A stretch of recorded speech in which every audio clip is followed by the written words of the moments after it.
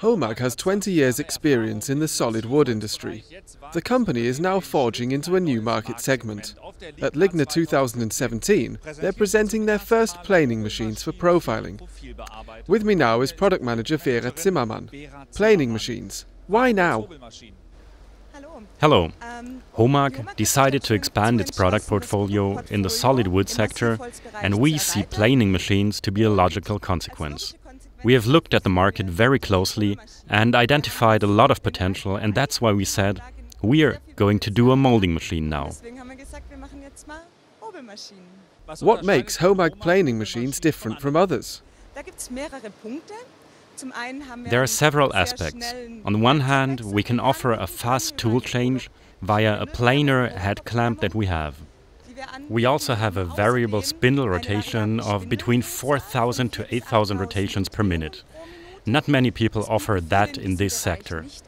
We decided to integrate that feature in the machine simply to give customers the option of producing optimum surfaces.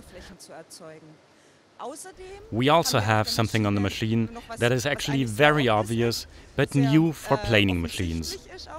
It's a new user interface. The market itself is very traditional, so we have a solid platform for engineering.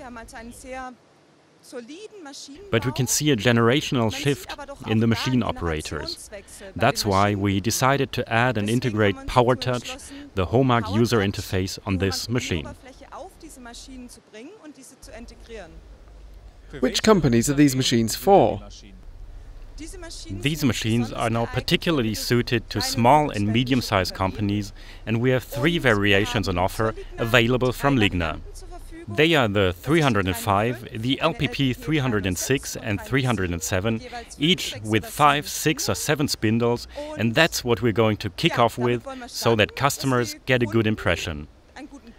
However, in the long term, we want customers to tell us what requirements they really desire to have in the new generation, and we would then integrate them step by step. So, the first steps have been taken. For the first time, HOMAG is presenting planing machines for profiling at LIGNA 2017.